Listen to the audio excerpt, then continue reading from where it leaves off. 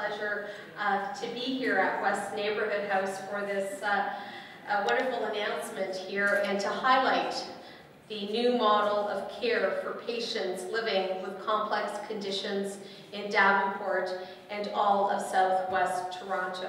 This HealthLink and the announcement to build on the funding that was announced last year is really quite exciting for mental health and addictions, and specifically for those patients with more complex mental health and addictions issues. These are the patients that tend to be seen by multiple providers. They tend to be seen multiple times in the emergency department. They tend to be very challenging to provide follow-up to. Often they struggle with homelessness and difficulty with work and stable housing.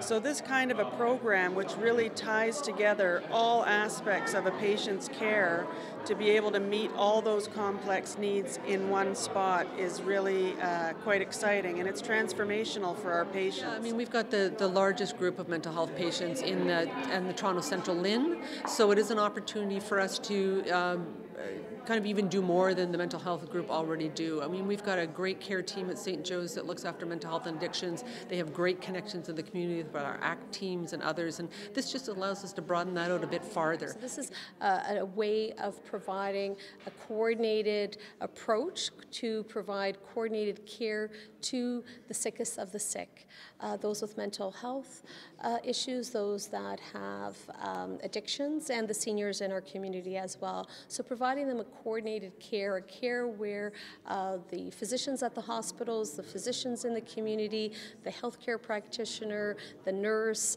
the personal support workers are all coming together along with the family and with the patient, providing input in the proper care for that patient. We often get focused just on one thing on the patient. You know, when they come to the hospital, we're worried about how sick they are and how much medical care and nursing intervention and care we can give to get them better.